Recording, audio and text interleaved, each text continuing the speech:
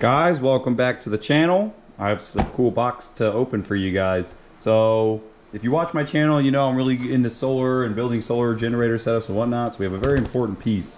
So basically, to make a long story short, I have a bunch of battery cells coming in, but we're gonna need some sort of BMS to run the batteries. So this is the BMS. See if I can figure out how to open it.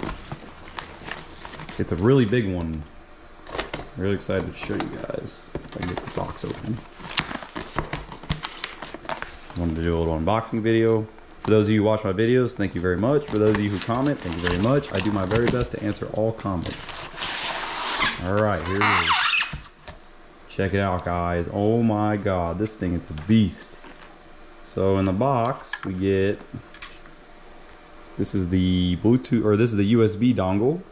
We have the Bluetooth dongle, and then we have the balance cable. And in a future video, I will show you guys how to wire this up, and I will show you all the settings it has. But this is a 250 amp 4S BMS. Damn, this thing is heavy. So it's rated for 250 amps. And I've used Daly BMSs before, and they feel really nice. They don't feel cheap. It's got a fan up here. I guess this runs if you're really loading the crap out of it. Otherwise, I don't think it'll run a whole lot. But yeah, I've had really good luck with the Daly stuff. And if you're gonna build any sort of homemade lithium ion battery, lithium iron phosphate, or lithium ion, or anything like that, these are very important to help keep the cells balanced. It cuts the cell off, I think, below 2.5 volts, and the overcharge is 3.75 volts. It'll cut the cell off, and it'll also balance, I believe, 30 milliamps of current per cell to keep the battery balanced. So it's really all about safety.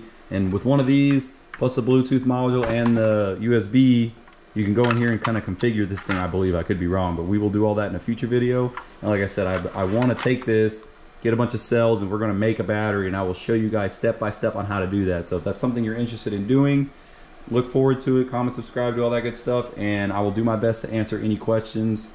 But that's really it. So yeah, this thing's nice. It's got really big wires. These are probably 2-gauge wires. They're pretty freaking heavy. This thing's a beast. All right, I'm pretty excited about it.